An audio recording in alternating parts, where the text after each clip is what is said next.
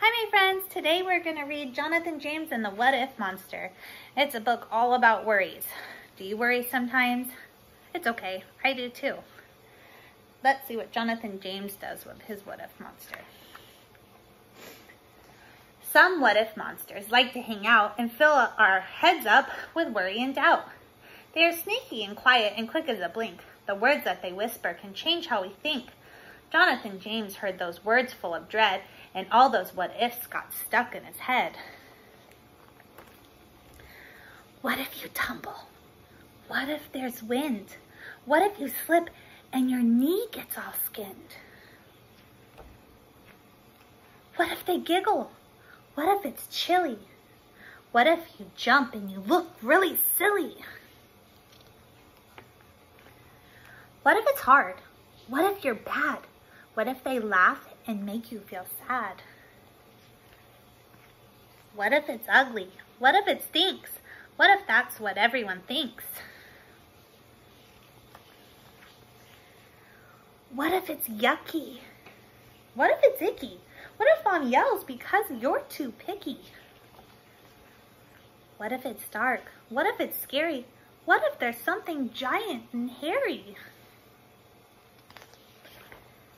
What if you lose? What if you were last? What if you're slow and never get fast?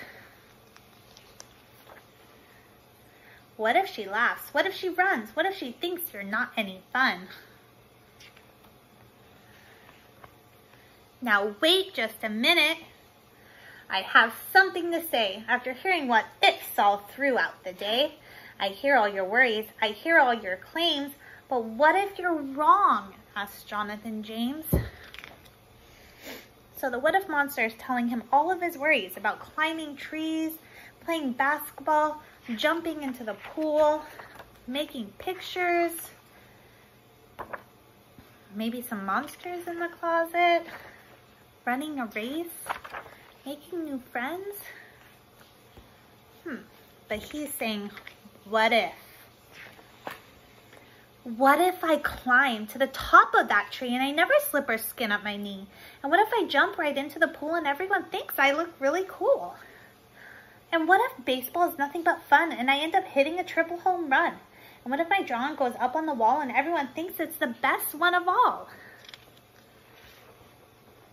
And what if I taste some of that food and it puts my mouth in a really good mood?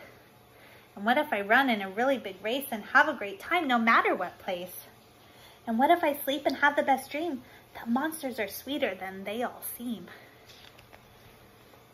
And what if the chance I take in the end is just how I find my very best friend?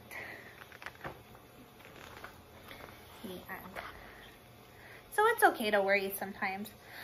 But if you have anything you want to talk to about your worries, your teachers are always here and your parents are always here and your siblings are always here. It's okay to worry, but try to talk them out. Miss you.